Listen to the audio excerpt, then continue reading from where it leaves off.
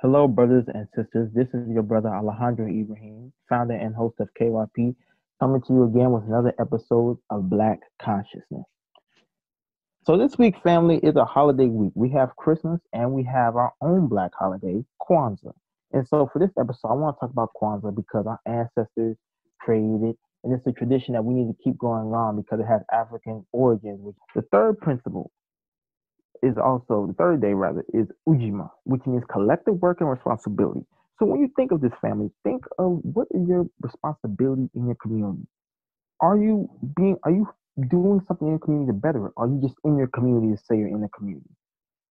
Are you in the neighborhood helping neighborhood? Are you just in the neighborhood sitting on steps, drinking some soda, and looking at all the crazy stuff go on, and then you laugh every now and then when you see another brother fighting, instead of you going and breaking up the fight? What is your role? What is your responsibility in the community? Are you working with black? Are you as a black man? Are you working with black women to heal the divide between the black man and the black woman, or are you out here fueling it by saying black women ain't this and that? As a sister, are you out here healing the divide? Or are you saying black men ain't you know what?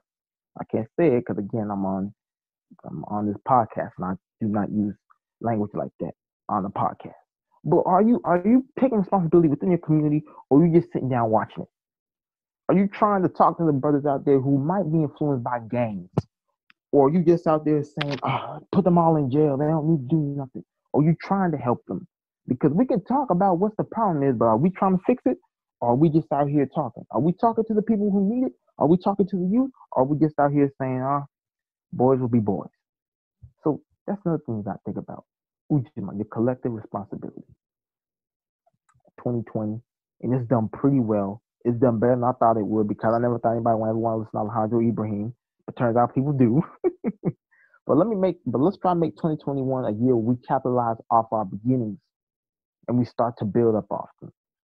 So I want to say hotep to all you brothers and sisters out there and take care and let 2021 be a better year.